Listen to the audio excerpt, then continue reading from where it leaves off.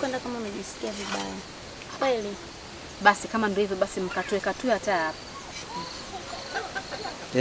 Yaani kiukweli mama, siwezi nikang'oa mguu wangu hapa kwenda huko bila wewe.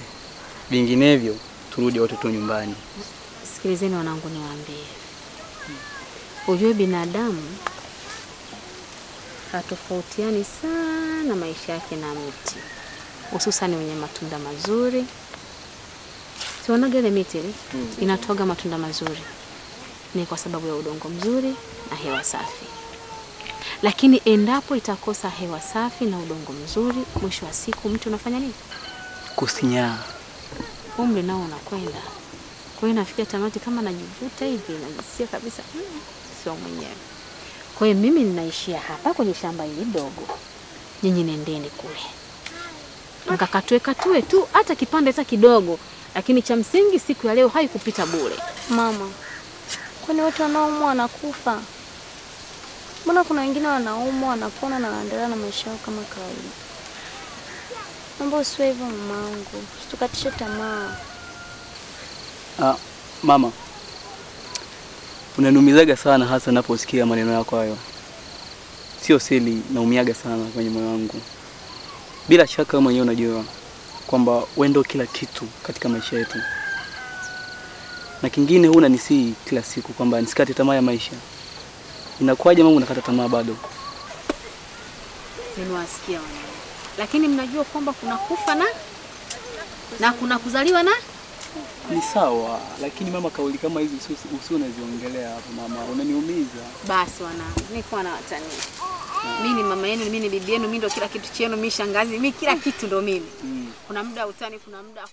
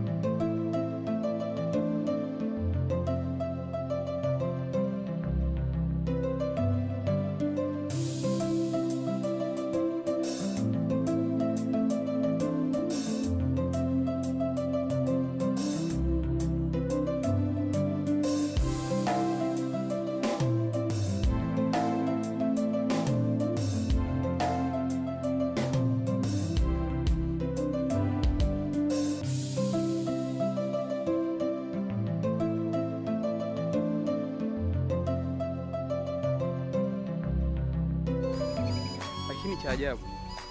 Ule mchana ameukuta nyumbani. Ina maana umeenda shule ukatoroka, si ndio? Hapana kaka. Bila. Nimefukuzwa kwa tatizo la uniform. Juzi mwalimu alinipiga. Sababu ya ile tatizo. Na leo kakuta tena nimeenda vile vile. Unaona hivi nafanya kazi hapo? Ndio. Kesho au kesho kutwa lazima uende shule. Nitajitahidi. Unasikia mwalimu? Nitajitahidi ili nihakikishe unaenda shule. Kwa usijali. Acha kulia dadangu. Umeona? Acha kulia. Kaka yako bado niko hai, inapumua. Tutapambana na vibarua hivi ili kuhakikisha unamaliza elimu yako ya form 4. Unasikia Mariam? Kwa acha kulia dadangu acha. Mama unapolia hivyo unanihuzunisha sana kakako. Umenielewa? Basi. Mama umemwacha nani? Nimemwacha peke yake. Unafanya makosa. Unajua kwa wakati ambao umefikia mama na ule ugonjwa wake sio kuacha peke yake. Umenielewa? Kwa jitahidi sana kuwa unakaa karibu na mama. Mama urudi nyumbani angalau kumsaidia vikazi. Rudi. Ila kesho kutwa lazima ende shule. Kushonea asali. Nenda. Hakikisha unafika unamwahi mama.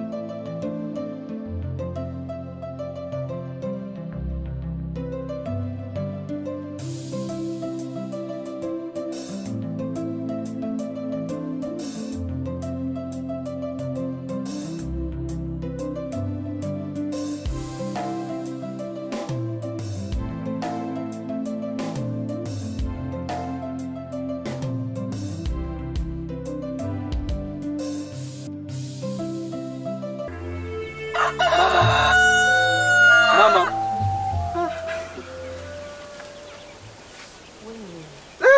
Mama unalala sana. Ona, unanipa shida wewe. Nakusumbua? Wewe umeondoka saa ngapi hapa? Na ulikuwa wapi? Mbona kuniaga? Nimeamka asubuhi sana. Saa 12 ile. Nikaenda kwa mzee Shabani pale kuomba kibarua. Kanipa kibarua nikawa nachimba kisima pale. Unajua mimi kila siku hicho kitu nakukatazaga hicho kitu. Kila siku nakwambia hivyo. Kwa nini usiniage hata kama ni asubuhi? Si unanigongea unaniambia. Haya mama. Mimi unanipa wasiwasi, maradhi mengine utakuwa unaniongezea wewe mwenyewe. Mama nisamee. Kuna dawa pamoja na sala za dadangu Mariam. Uniform za shule? Yeah. Wewe. Mtume. Bora umwite mwenyewe sasa Mwamba. Umeona? Mwite mwenyewe sasa. Sitaki visingizio hapa. Siendi shule siwe ndini. Hapa amekuwa mtoto mbebo kufanya. Mariam. Wewe Mariam. Abe. Njoo.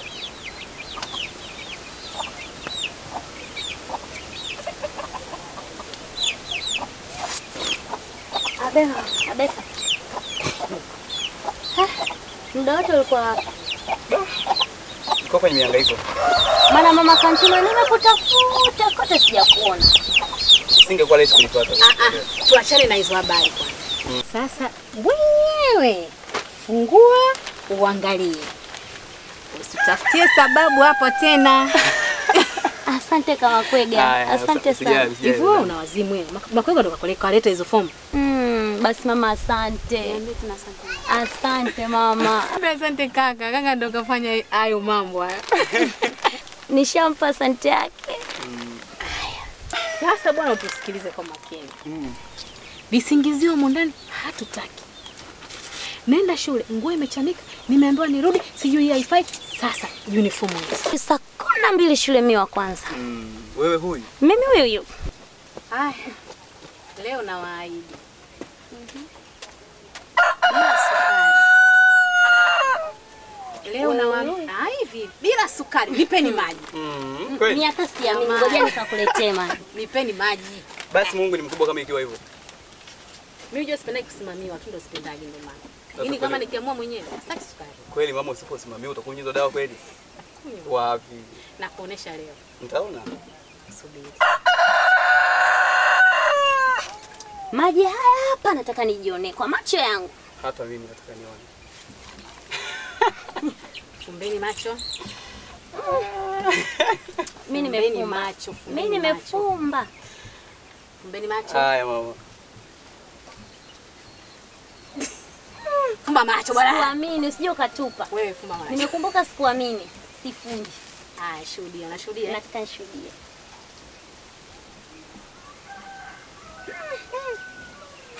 Leo maajabu. Maajabu. Maajabu.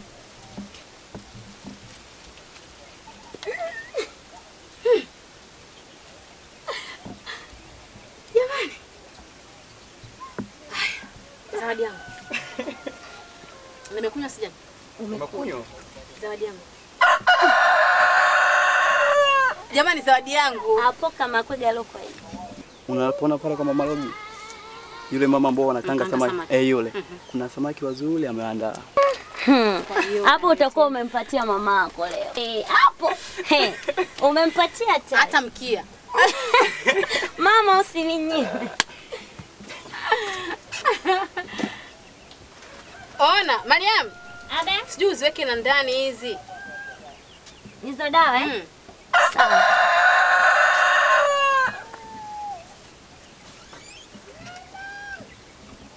Wewe. Ushahama tena hapa kiakili. Ya, kiukweli mama niko mbali sana kifikra. Nawaza nini? Mama si unaniambia leo ndo tunaniambia swala la kuhusu babangu. Ndio unafikiria hivyo? Mama nafikiria maana ni swala muhimu sana katika maisha yangu. Siona hali yangu leo siko sawa. Niache siku nimeamka vizuri. Nakwambia kila kitu. Na kuahidi kweli, usicheke usifikiri masiara. Haya mama, watu bado hapa. Utaniambia? Unaniamini?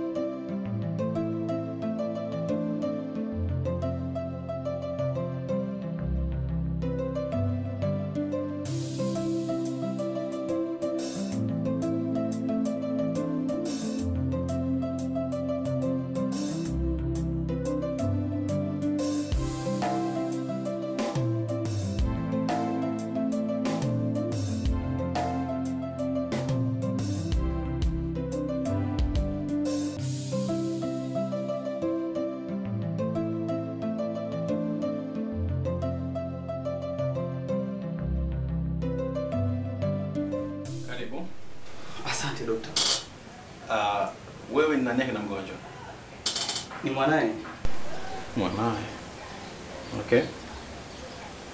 Hakuna mkubwa zaidi yako? Hapana. Mimi ndo mkubwa. Mimi ndo kijana mkubwa. Kwani vipi? Mgonjwa hali yake sio nzuri sana. Hivyo inatakiwa pesa za haraka ili aanzishwe matibabu mara moja.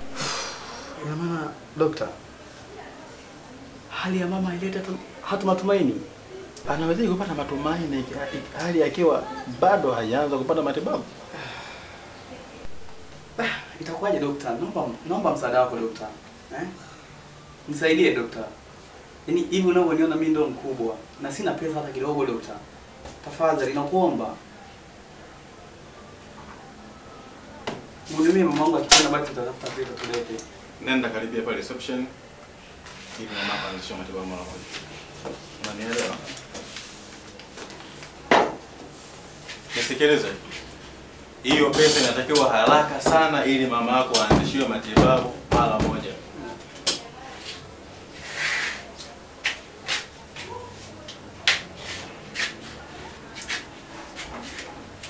Nesi.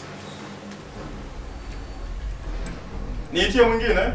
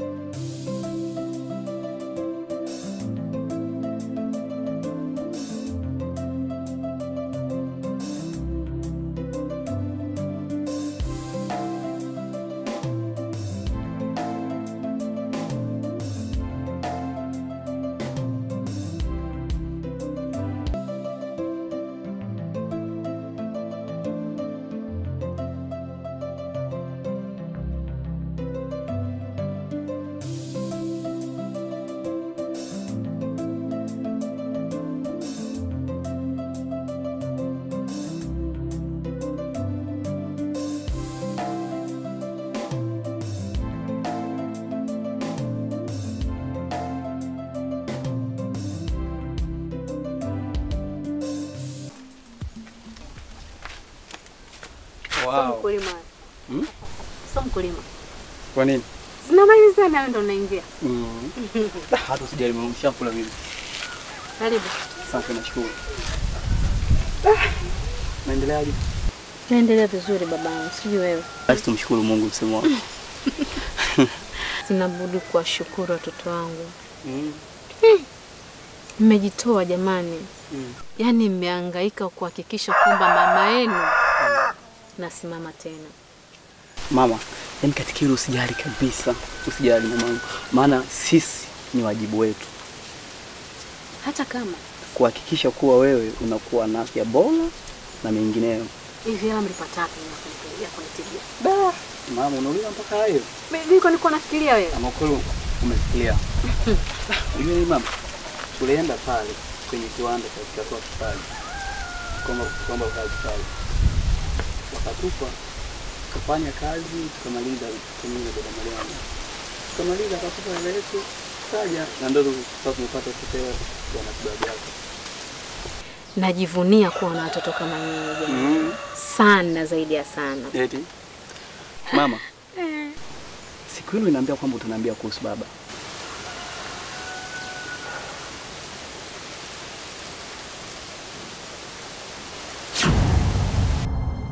Unaumwa?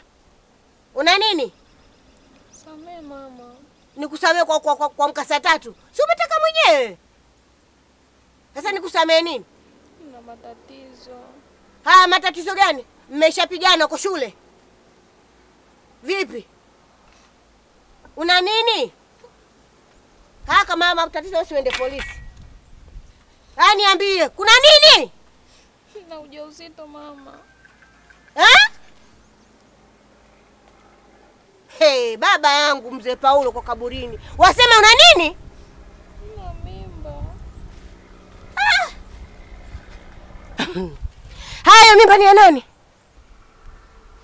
Ya mwalimu. Mwalimu. Ndicho ulichokifuata huko shule. Badala ya kufundishana, leo mmeenda kufundishania.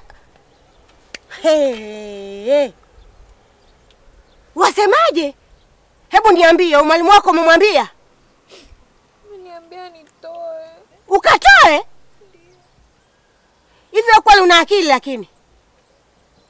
Ukatoe. Si utakuwa umekosa mwana na maji ya moto. Shule umekosa, mtoto umekosa. Leo ndo ukatoe mimba. Hivi kweli una akili?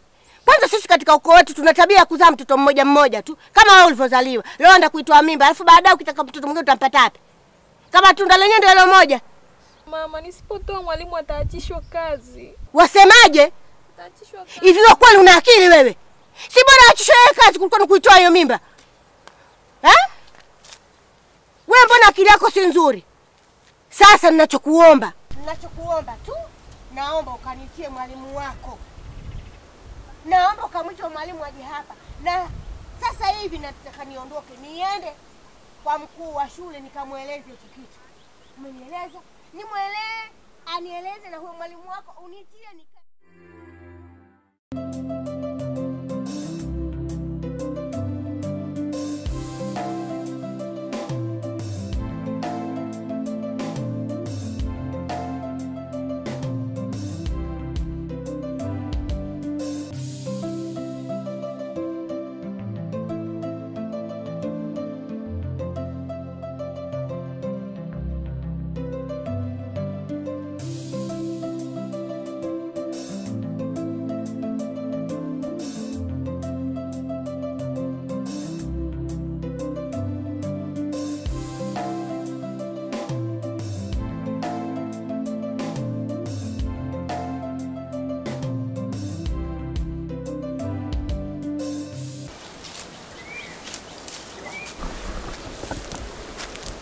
Wow, karibu.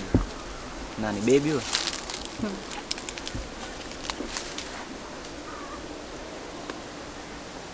Mama.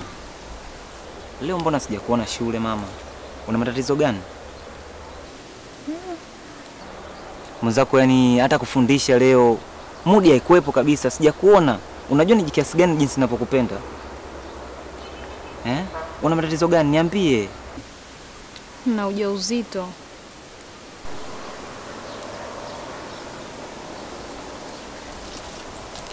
Una uhakika nao ujauzito? Hiyo mimi ni mwanamke na ni mwezi wa pili sasa sijaziona siku zangu. Hizo dalili zishakuwa mimi ni mjamzito. Okay. Ndio mjamzito, lakini tunaifanyaje hii mimba Lucy? Sijui hata cha kufanya, mimi nakusikiliza wewe. Okay. Hii mimba inabidi tuitoe. Mimi sipo tayari kufa. Siku zote wanaotoa mimba wanakufa. Mimi sipo tayari kupoteza maisha. Lucy, achana na stori za huku kijijini. Nitakupeleka mjini kwenye hospitali kubwa unazozana kwenye TV. Ukatoe hii mimba. Kama unipe muda nikalifikiria. Okay. Naamini tutaweza kulifikiria vizuri. Shoga yangu. Mwenzio nina matatizo. Una matatizo? Ndio, tena makubwa sana. Matatizo gani? Mwenzio nina kila dalili za kuwa mjamzito. Wewe Lucy? Hayo ujauzito ni wa nani? Kwani na mwingine zaidi ya mwalimu? Wewe, nani anajua? Ndio, anajua mama. Sasa mama yako amekushauri nini? Mamangu amenishauri nisitoe ujauzito kwa sababu katika ukoo wetu kuna tatizo la uzazi. Lakini mwalimu ananiambia nitoe ujauzito kwa sababu nisipotoa yeye ataachishwa kazi. Yaani nimechanganyikiwa shogangu, sijui hata nifanye nini. Sikiza nikwambie rafiki yangu Lucy. Kama mama yako amekushauri story, inabidi umsikilize mama yako. Mama yako ana nafasi kubwa sana katika maisha yako. Yule mwalimu ni mwanaume tu. Lakini mamangu ana nafasi ile kama mzazi wangu. Lakini pia hata mwalimu naye ana nafasi kama mpenzi wangu, nampenda. Yaani nipo njia panda, sijui hata nifanye nini. Lucy rafiki yangu. Wangapi wamependwa na wao wanaume, lakini mwisho wa siku wameambulia kulia machozi. Lakini mama anaijua thamani yako. Mama ndio mwenye uchungu. Mama yako amekubeba tumboni miezi 9. Mama yako ndio ameingia leba. Anaijua thamani yako, lakini sio mwanaume. Umenielewa rafiki yangu Lucy vizuri? Mungu usikie.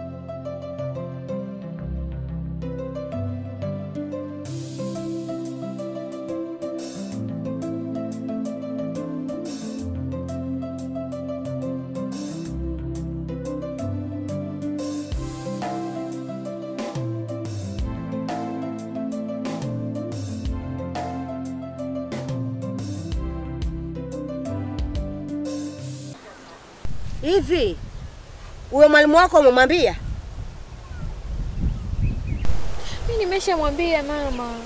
Kwa sababu nimepeleka kusoma, hukutaka kusoma, umemtafuta wewe mwanafunzi mwenzio. Ina maana sasa nikulee wewe, nimlee yeye amekaa tu. Hivi mkikutana hamwambiani. Kwa hiyo mimi nakwambia, kama yeye ameshindwa kuja, kwa sababu mimi nilifanya huruma kwa kuhurumia mwanangu, kutana na mimi sina akili. Sasa uamuzi nitakaochukua mimi na ujua mimi mwenyewe. Msije mkaniona. Lakini mama nini? Msije mkaniona mimi mbaya, kwa sababu uamuzi nitakaochukua na ujua mimi mwenyewe. Mpumbavu mkubwa wewe. Kila siku tunakaa tuna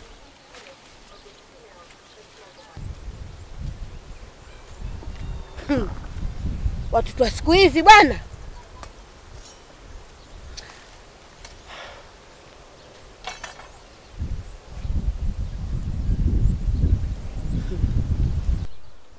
Nashindwa hata kuelewa.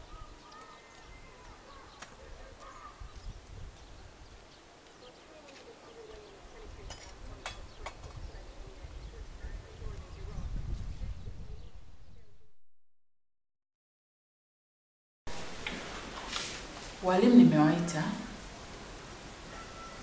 Mama, huyu ni mwalimu wa darasa wa Lucy na huyu ni mwalimu wa taaluma. Walimu huyu mama alinifuata asubuhi. Akaniambia kwamba kuna tatizo. Hivyo nikaona si vyema nilisikie nikiwa peke yangu.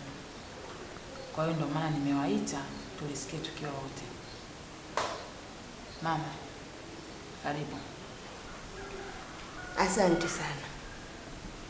Walimu, mimi nimekuja na matatizo. Na matatizo haya yametokana hapa shuleni kwenu. Kuna mwalimu mwenzenu sijui anaitwa mwalimu Roznani, sijui Roznani. Huyo mwalimu nilikuwa nasikia tu ripoti zake na pale kijijini na wenzangu kwamba tumemwona Lucy sijui wapi na mwanamume, lakini mimi kasi yapatilizi yale maswala. Lakini baadaye katika kukaa nikaangalia na kuchunguza nikapata ripoti kwamba ni mwalimu wa shule hii hapa. Lakini imeenda mpaka sasa hivi ninasikia huyo mwalimu amempa mimba mwanangu. Mwanangu ana ujauzito sasa hivi. Na amepewa ujauzito ule na mwalimu. Mimi ili swala nikabidi nimuite yule bwana. Yule bibi. Badala ya kumuona simuelewi. Kumuita, kumuweka chini, kumuuliza, kaniambia ni ujauzito wa mwalimu. Wa mwalimu mimi nikatumia ustaarabu, nikamwambia naomba niitie huyo mwalimu aje hapa. Mpaka sasa yule mwalimu sijamuona. Ndio nikabidi nichukue hatua ya kuja hapa. Ina maana nyinyi hamfundishi, kazi yenu nyinyi kuwapa watoto wa watu ujauzito, si ndio? Au ili hii habari wewe huna au hujui, na wewe ikiwa ndio mwalimu wa darasa, ili swala wewe ulifahamu. Husikii tetesi na wanafunzi zako. Ili swala ulijui? Hapana mama, sio hivyo. Sina kuuliza wewe, na maana swala ulijui? Hebu tulia kidogo, tutalimaliza, tutaliweka sawa. Mama, tutaweka tu sawa. Mimi niseme tu kwamba kitendo alichokifanya mwalimu mwenzetu ni kitendo ambacho kiko nje kabisa ya maadili ya taaluma yetu. Hivyo naomba nikuahidi kwamba tutalishughulikia ipasavyo. Na pia sheria itachukua mkondo wake. Kwa hiyo mama, nikuombe utupe muda kidogo.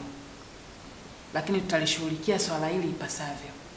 Yeah, of course, hata ukizingatia nikiwa kama mwalimu wa taaluma, huwa tunajitahidi sana kwa hapa shuleni kwetu kuwafundisha wanafunzi, na hata sisi wenyewe walimu huwa tunakuwa na semina mara kwa mara. Lakini zaidi tunawapatia wanafunzi, si tu kwa wanafunzi kwa walimu, bali hata wanafunzi kwa wanafunzi wenyewe. Ile jambo kwa kweli tumepata kulisikia limetustusha. Na ushakili yangu, naomba nipe uhakika mtafanya kitu gani. Sio mnanizungusha akili yangu hapa. Sawa mama, tumekuelewa. Na mimi nikiwa kama mzazi, niseme tu kwanza nikupe pole sana. Na pia nikuombe radhi kwa lililotokea. Nikiwa kama mzazi. Kwa sababu walimu ni wazazi pia. Lakini nataka nikuhakikishie kwamba hili swala ni lazima tutalichukulia hatua. Na tutalipeleka katika vyombo vya sheria. Na sheria itachukua mkondo wake. Hivyo hili swala ni lazima tutalishughulikia ipasavyo.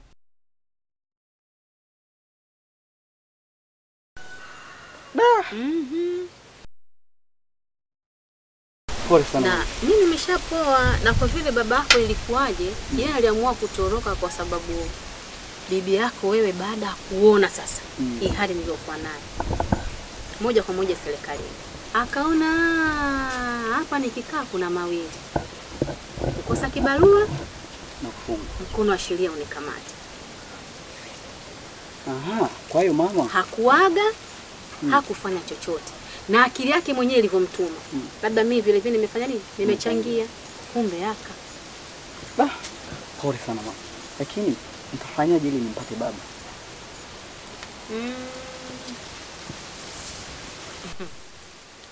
Pagumu, lakini naweza kukusaidia. Kuna dada yake mmoja, mimi ndo nilikuwa na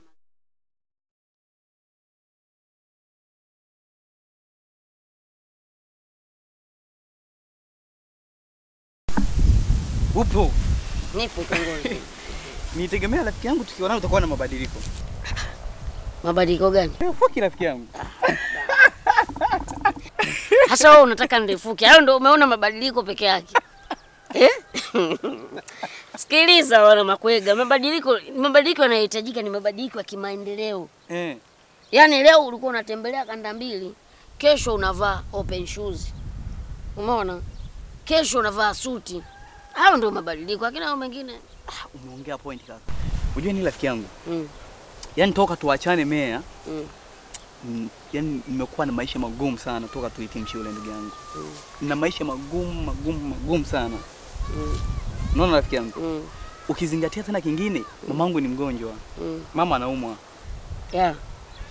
Nilipata taarifa juu ya mama yako. Nilipofika tu nilipata taarifa zake. Da, bwana Mea. Hebu niambie vipi huko mjini unaweza kanitafutia hata kazi? Unajua mzunguko wa kijijini ni mdogo sana. Kama unauza kiberiti na mafuta ya taa, yani wale utawauzia kila siku watu wale wale. Ni kweli. Lakini mjini mzunguko ni mkubwa. Ni kweli. Mauzo ni yako kwa kasi. Hivi? Sawa? Na sio kila anayekwenda mjini unafikiria anafanikiwa. Hapana. Inategemea wewe umeenda mjini na malengo gani. Kuna wanaofika mjini wanafuata mkumbo. Kuna wanaofika mjini anapata visenti kidogo anaingia uvivu kutafuta pesa. Sawa? Kwa hiyo kikubwa ni kujituma. Hicho ndio kitu kikubwa. Angalia mimi nimedondosha mjengo na nimemdondoshia bi mkubwa mjengo. Ndugu yangu nilishangaa eti. Nilisikia kwamba hii nyumba bwana Mea akajenga, sikuamini mwenzio kabisa. Vitu vya kawaida hivyo. Sasa yani Mea miaka 3 tu bonge la jumba hizi. Sasa ni hivi. Mimi ninachokusisitiza ni kitu kimoja. Unatakiwa kujua kwamba mimi nimetoka kijijini naenda mjini. Huku nyuma nimemwacha nani? Nimemwacha mama, nimemwacha dada na wote wananitegemea mimi. Sawa? Hilo ni kweli. Ukilitambua hilo, basi ujue mjini utafanikiwa, utafanya kazi na utawasaidia ndugu zako. Lakini mimi nakuahidi. Bwana Mea, nikienda mjini kufanya kazi, yani hata ile kazi ya kufagia kiwanja kwa mtu, ili kusudi tu nipata hata 100 hizi 500. Unajua wewe ndio rafiki yangu wa muda mrefu. Umeona? Nakumbuka enzi zile tangu mpaka tunakimbiza swala nini? Unakumbuka kwenye yale mapoli? Nakumbuka ile siku tumekimbiza swala mwanangu mapoli yale. Nakumbuka. Unakumbuka siku moja yule swala mwanangu akaja amekufesi hivi. Yuko mbio. Nakumbuka vizuri. Hasa leo eti nije unilalamikie shida kukupeleka mjini kirahisi nikuchomolea. Bwana Mea nikushukuru. Sijafikia hatua hii. Umeona? Kikubwa ninachokushauri utambue kilichokupeleka mjini ni nini, na utambue huku nyuma umewacha wakina nani. Umemwacha mama, umemwacha dada, umeacha familia nzima yote inakutegemea sana. Ukifika ukiwa una utambuzi huo, basi utafanya kazi.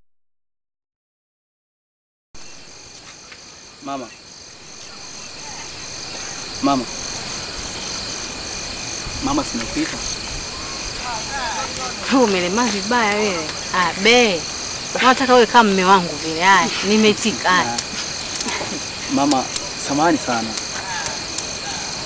Maana leo najua ni siku kama vile ya 3 na kusumbua juu hili swala. Mama, naomba uniruhusu niende kula ambako nimekwambia, maana naenda kutafuta maisha. Najua kuwa ulituzaa sisi ili tuwe matunda yako kwa siku za baadaye.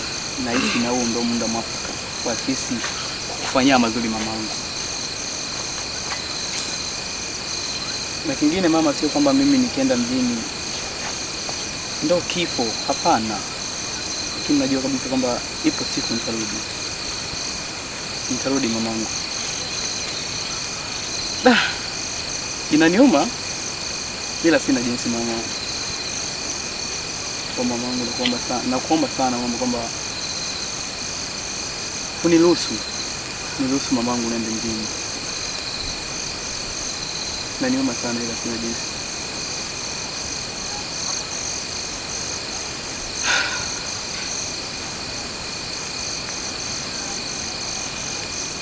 Namsikia kaka. Unasema nini katika hiyo? Kama na hali ya maisha yako kijijini mama, unabudi kumwacha aende. Tukiendelea kubaki wote hapa, nani atatusaidia? Mimi kwa mama, unamwacha aende. Mama, nakuomba sana mama.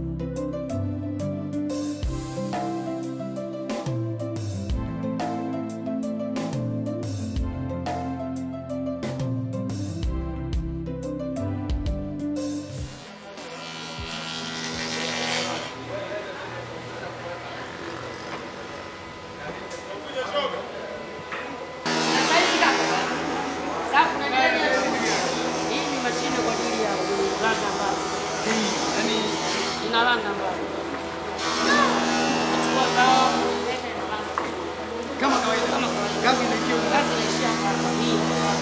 Bwana Meya. Yaani zote hizi ni zako zote. Hii hapa inanyosha baba.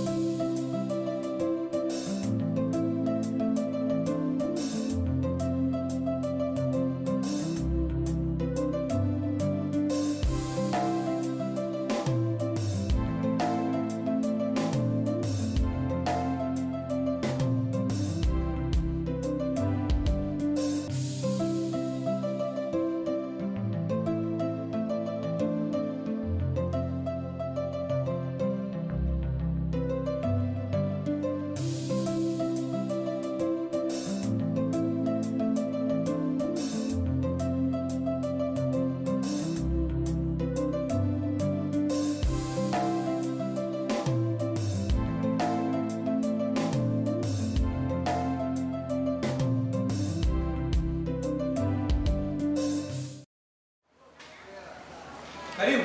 Asante. Karibu ndugu yangu. Mambo vipi? Salama sana. Karibu sana. Asante. Angalia maji. Ni maji mpya. Ndio. Eti angalia. Mbona? Angalia ndugu yangu. Kuna hii. Una okay, unataka kumwaga madini hapa. Basi haina shida. Ya vipi zina quality? Sana. Mtize ni mwenyewe. Sio bigani. Kuna 9. Umeona? Alafu kingine, usafiri tunao wetu. Wewe unalipia, alafu vitu kama hivi tunaweka kwenye usafiri wetu mpaka nyumbani kwako bila shida.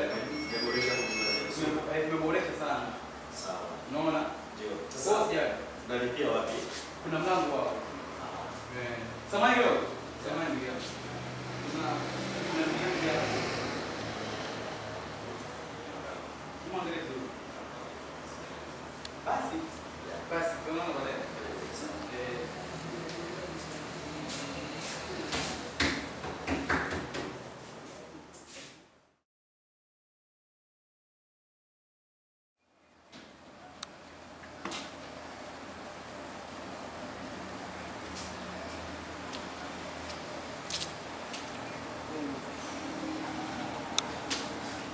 Karibuni leo. Karibuni. Ni salati. Karibuni. Karibuni. Bila shaka nimeshuhudia. Angalia dadangu sija angalia.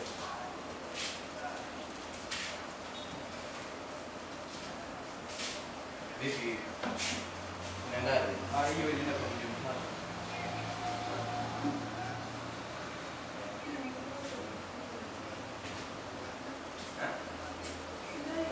Yue hii pia ni nzuri, maana ina material ya kisasa. Ni kweli. Umeona? Ni nzuri sana. Vipo vingine angalia. Lakini mimi niko napenda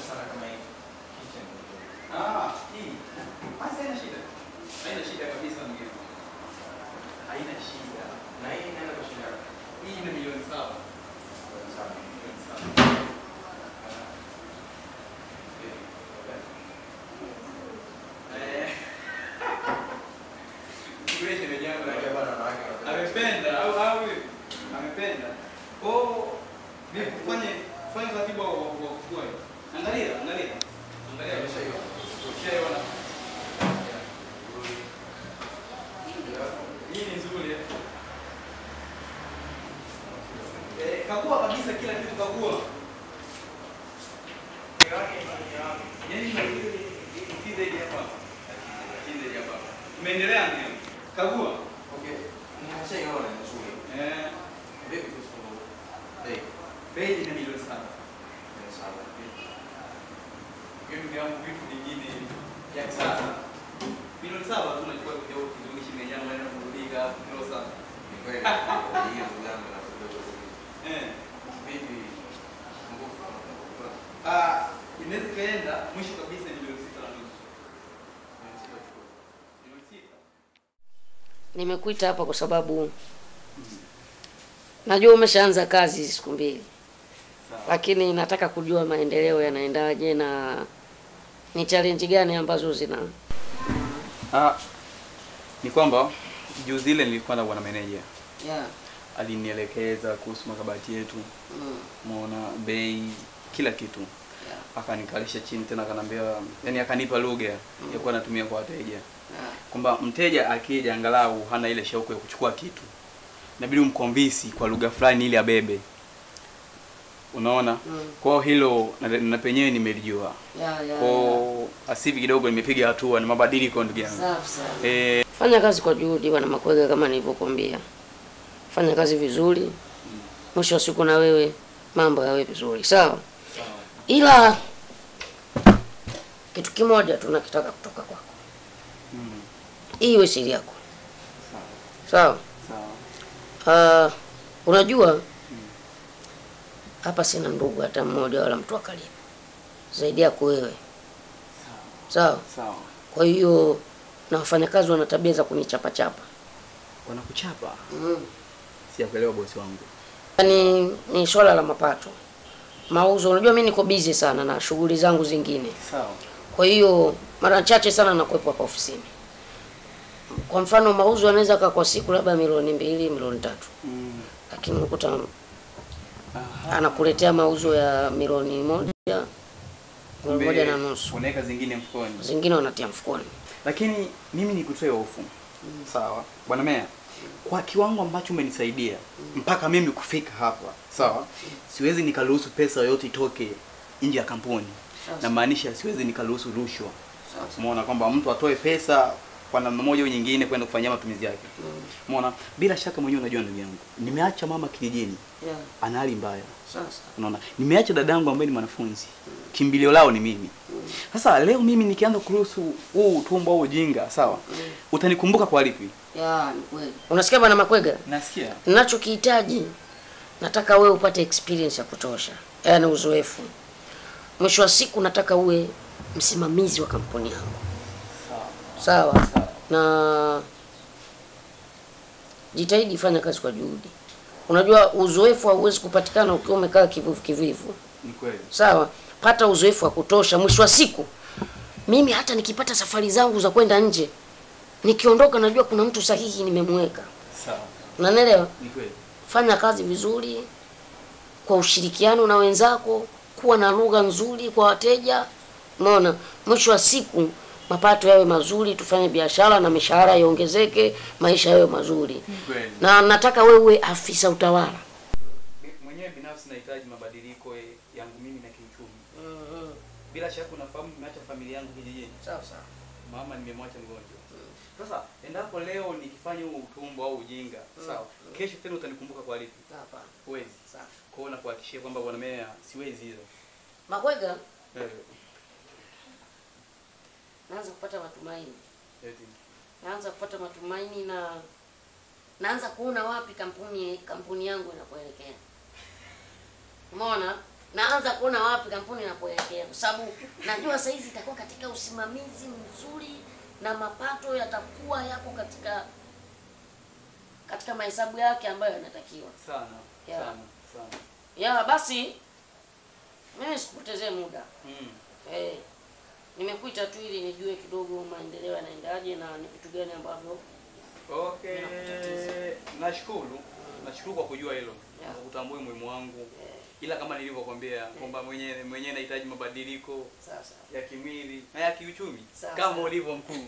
Ama vipi? Usijali bwana Makwega. Sasa ni hivi. Pale kule kwenye mashine kule kuna mashine fulani ambayo imeharibika kuna watu ambao wanafanya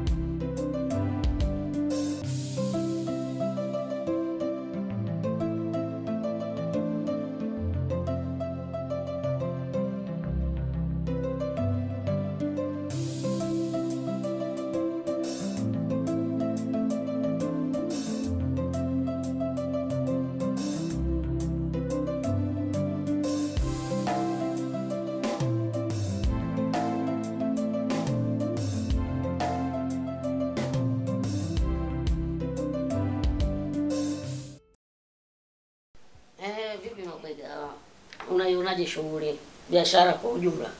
Shughuli bana ni safi kabisa. Yaani poa. Yeah. Unaona, na kuona ndugu yangu huko katika site nzuri ya biashara.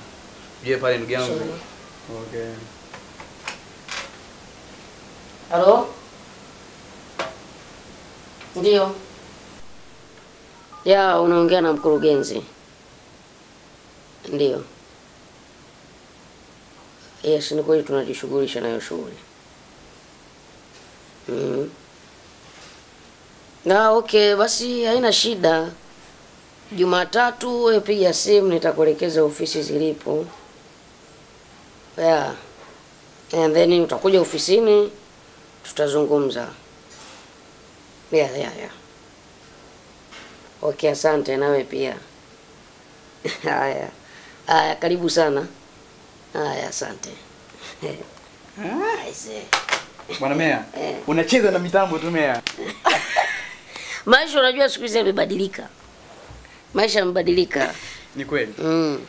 Huyu sio amepata hapa mawasiliano, nadhani itakuwa website. Anahitaji makabati ya kwenye jiko lake. Bwana. Umeona? Vipi biashara unaionaje lakini? Biashara bado inaenda vizuri. Biashara ni safi kabisa. Ila kutokana na kwamba bado niko mgeni pale inajaribu kunisumbua kidogo. Ila nitajicontrol mwenyewe, nitaikabili. Sawa. Au sio? Yeah. Kuna kitu kimoja tu nimekiona kwako. Inabidi ukipunguze. Umekuwa hauna lugha nzuri kwa wateja. Unajua mteja ni mfalme. Sawa. Mteja ni mfalme, unapaswa kumsikiliza vizuri, kumkaribisha vizuri, kuhakikisha unampatia huduma bora. Umeona? Ukimpatia mteja huduma bora ina maana unatengeneza network. Ukitengeneza network unapata more customers. Sawa? The more you get more customers is the more you get more money. Yes. The more you make a business. Sio, unanielewa? Nakuelewa. Kwa hiyo jitahidi kutengeneza lugha nzuri kwa wateja ili mwisho wa siku sawa, kesho na yeye aje. Ni kweli. Kesho kutwa amconvince rafiki, ndugu aje katika ofisi yetu ili tupate huduma. Ni kweli. Kitu kile nilikifanya afu baadaye yani kiliniuma sana. Kiliniuma. Unajua jamaa nilikuwa zaa naye. Baada ya kuzaa naye akaenda pale jirani. Unajua alikuwa anaulizia ile kabati milioni 1.5. Unaona? Kwa alipoenda kwa jirani pale, kaenda kuelewana na hisi kama milioni 1.4. Alafu mbaya zaidi unajua nini? Jamaa alihesabu ule mpunga na ushuhudia hivi. Milioni 1.4. Iliniuma sana kwamba vipi biashara ingekuwa imeingia katika kampuni letu. Yeah, ni faida gani ambayo ingekuwa imeingia kwa muda ule. Lakini nakuahidi kwamba nitabadilika. Kingine mkurugenzi wangu, naona unajua kucheza na mtu kwamba nicheze naye vipi. Nimekosea, umenirekebisha. Usijali, unajua Makwega, nataka uwe na mabadiliko. Sawa. Nataka na wewe usiendelee kukaa humu ndani. Unajua nikikwambia usiendelee kukaa humu ndani, unaweza kunielewa tofauti, no? Na maanisha kwamba na wewe unahitaji kuwa na mabadiliko. Uwe na mji wako. Sawa? Usiendelee kukaa hapa kwangu, utakaa kwangu mpaka lini? Lakini hivyo vitu vyote haviwezi kupatikana kama hutokuwa na lugha nzuri kwa wateja, ukishindwa kuishi na watu vizuri, umeelewa? Na ukakosa juhudi katika kazi. Ni kweli. Nataka uwe na maendeleo Makwega. Ndugu yangu, nitabadilika. Nitajitahidi kucheza na wateja kwamba mteja nimkaribishe vipi, niongee naye vipi. Unaona ndugu yangu. Kwa hiyo nakuahidi sitarudia tena ile kauli. Basi haina shida. Jitahidi tu kazi unaifanya vizuri. Unaona? Poa. Ili mwisho wa siku na sisi tuweze kuna nini. Unaona sasa vitu kama hivi lazima tuwe na wateja online. Tunatafuta tuna advertise kampuni yetu na nini. Sio, unaelewa? Wewe naona umejimarisha sana mimi. Unajua mimi asikutegemea kama nitafika hapa mjini, sawa? Na ukote na maisha kama ulionayo. Orofa mshajonga? Nakupa mega hii. Au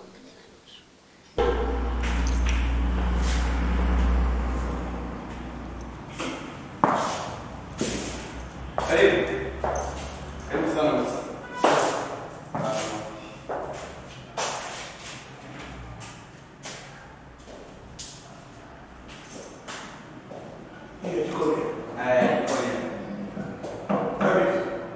Hii mpaka hapa ni milioni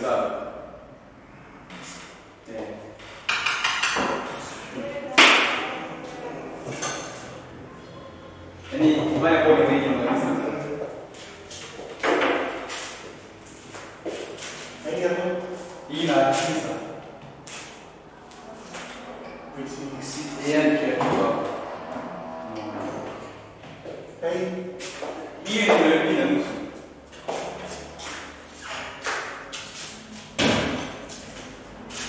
Tunapenda hiyo watu wa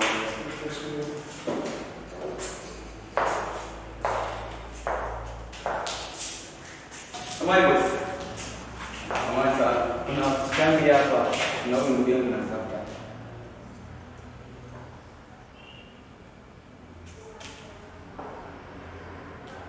Ndugu yangu? Ndugu yangu sana. Ndo mwenyewe. Ndo mwenyewe mwanangu. Ndo mwenyewe. Unafahamu? Mungu mkubwa. Huyu ni ndugu yangu, babangu mzazi. Namtafuta. Toka nizaliwe sije kumuona. Nashukuru sana. Huyu. Kabisa. Ila kwa hiyo ndio kwa kutoka. Kwamba ni story ndefu. Father, nisaidie kwa nisaidie. Ngalau nimuone. Kesho. Hapana, niko chini ndio hapo. Niko chini ndio hapo nisaidie. Mimi sije kumuona ni babangu na tegemea msaada mimi kutoka kwake. Samahani ndio nisaidie. Samahani, tafadhali nakuomba. Nimekuwa toka kesho. Sawa, lakini ujue unaweza kupata dharura nyingine usirudi tena hapa. Ningependa sisi tuandamane wote. Tafadhali nakuomba.